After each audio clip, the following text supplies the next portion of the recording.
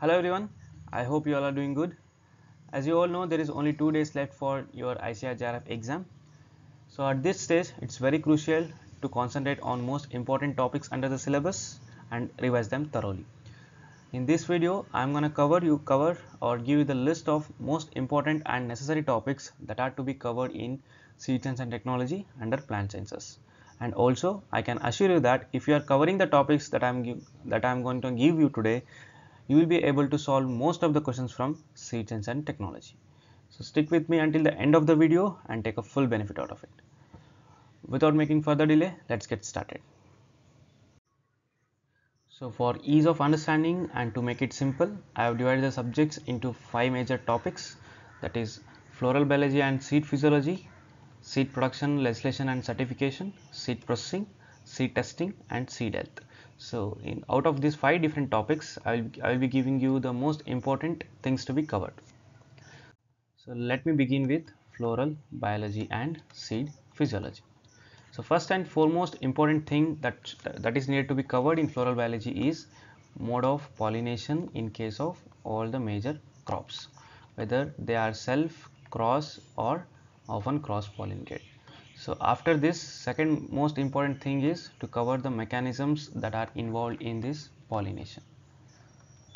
So these are the two different things that are to be covered mandatorily in case of floral biology and seed physiology. Next, it's seed development. So in the seed development, starting from microsporogenesis and megasporogenesis to gametogenesis until fertilization, you need to look after the steps and also the changes that are taking place in the different stages. After that, it's just give the special emphasize to the specialized structure in case of different crops, just like caruncle, sarcoptesta, which are unique to the crop. So just take care of these things. And next, it's about the embryo sac, structure of embryo sac or ovule, ovary, pollen grain. Just observe the figure and see the different parts of these structures. Next, most importantly and most commonly, it's types of ovules and their examples. After all these things, next most important thing is to cover the phases of germination. So how the germination occurs and what are the changes that will be undergoing in the seed while the radical protrusion takes place. So that you need to have a clarity. And along with this germination, it's about seed imbibition process, the principle that is involved in it. Like it is mainly because of water potential difference, how the seeds are imbibing the water from the environment. So just go through all these mechanisms and know the principle behind it. After these things, make a clear list of endospermous and non-endospermous seeds and also hypo and epigeal germination and the examples. Know about the hypogeal and epigeal germination and its examples. Next, one of the most important topic is dormancy. Know the meaning of the dormancy, the different definitions and different classification of dormancy or different types of dormancy and meaning of them. After that, what are the methods that are used to break the dormancy? Methods which are used to break the dormancy, and before that also go through the what is the use of the dormancy, how it is used and what is its significance. And lastly, in the seed physiology, it's about plant growth regulators. Know about the different plant growth regulators and their functions or roles in both seed and plant development. So if you follow these topics from floral biology and seed physiology, that would be enough. The second unit, seed production, legislation and certification. So in case of seed production, give special importance to hybrid seed production, its planting ratio, and also in the varietal seed production, give importance to the list of isolation distance for different crops and designated diseases and designated weeds. Other than that, also give just look after the SMR, the ratios like seed multiplication ratios, and then there are list of hybrid seed production methods that are unique to the crops, like where the emasculation or any other methods are used. There are different methods that are very specific to the crops, like Doak method, poster wet method, and also lantern method. So there are list of different methods that are used while emasculation and pollination in different crops. In case of hybrid seed production, just take care of these things. Clear?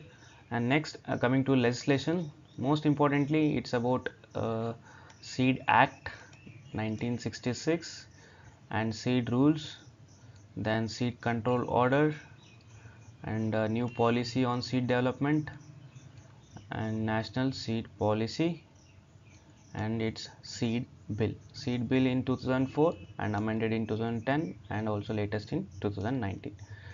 So just be very thorough with 25 sections of Seed Act, and know about the seed control order, its year, and what are the provisions. Let's just look after the provisions of all these orders and acts.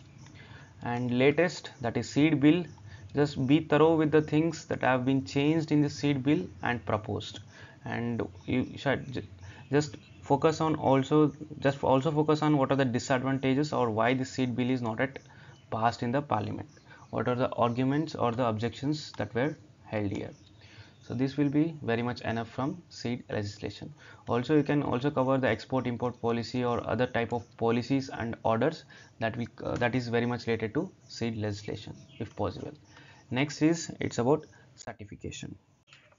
So in case of certification, know about the certification procedures, how the certification is carried out in India.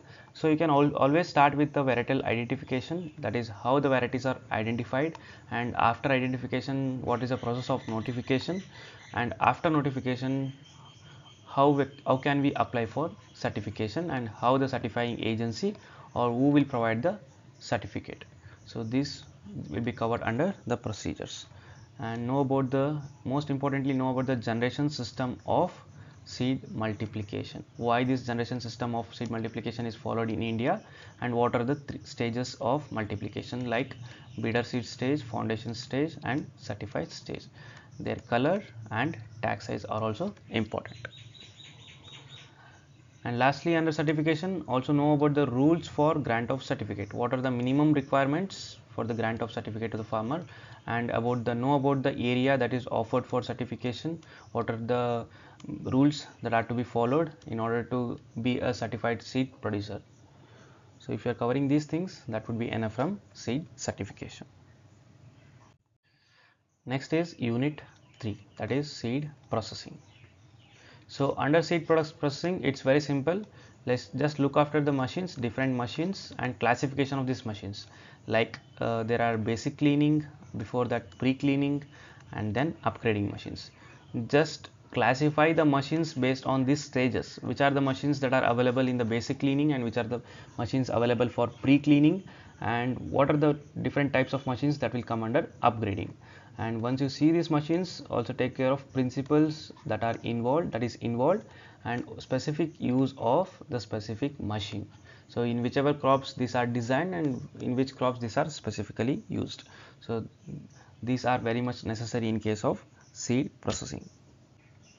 And out of these seed processing machines, just give special importance to gravity separator and air screen cleaner. So in these two different machines, know about the different parts and their uses. Have a clear-cut understanding, just observe the figure and have a clear-cut understanding about the different parts and the principle behind it, and also the specific use of the different parts. Okay. And lastly, just know about the sequence of machines in seed processing. So sequence of machines that are held during the seed processing, and also know about the drying temperature in case of processing, and post harvest operations, or broadly know about the post harvest operations that are carried out, starting from harvest, drying, and then seed processing, treatment, storage, and packaging and storage. Like in the seed storage, know about the temperature, relative humidity, which are safe for the seeds, and the temperature and relative humidity which is unsafe, like which like insects can attack or pests can attack, or simply pests can attack. So know about these temperatures. So that would be enough. Like a safe storage of cereals, pulses, oil seeds. Know about the moisture content. What is a safe moisture content for the storage of seeds? So that will be covering under post harvest operations. Okay. The fourth one, it is seed testing. So make it very convenient and simple. Just divide them into seed standards. Just first take care of seed standards for certification, minimum requirement for certification, like what will be the minimum germination percent that is required, minimum genetic purity percent required, physical purity that is to be passed. So just take care of these three different things under seed standards, and also see like if there is any designated diseases or percentage that is allowed, like in case of diseases, and also designated weeds, like percentage of off types that are allowed and percentage of diseased and weed seeds that are allowed in case of a specific crop or different crops for certification.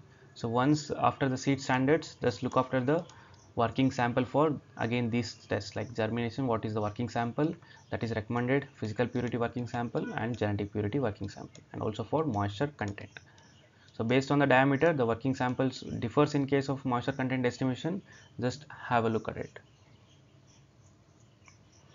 After working sample, it's about the methods that are used in seed testing. Starting with germination, what are the different methods we use? Top of the paper, between paper, pleated paper, roll towel method, and that substrates that are used in the testing, and temperature for germination testing, or ambient conditions that are required for germination testing. So just take care of these things.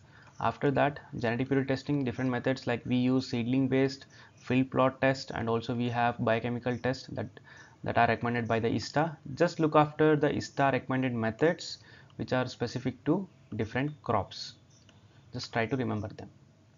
Next, it is about physical purity and the method used to find out the physical purity percentage. And next, it is about moisture testing. In the moisture testing, we divide it into like the crops which requires grinding and which do not require grinding. So you can just, and also in the grinding we have fine grinding and coarse grinding.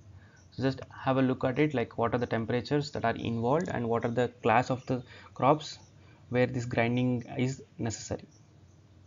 And talking about the methods of moisture test, we have different methods for moisture testing, and out of the different methods, know about the ISTA recommendation, like which method the ISTA has recommended. Like ISTA has recommended the hot air oven method. In this hot air oven method, we have high temperature and also low temperature.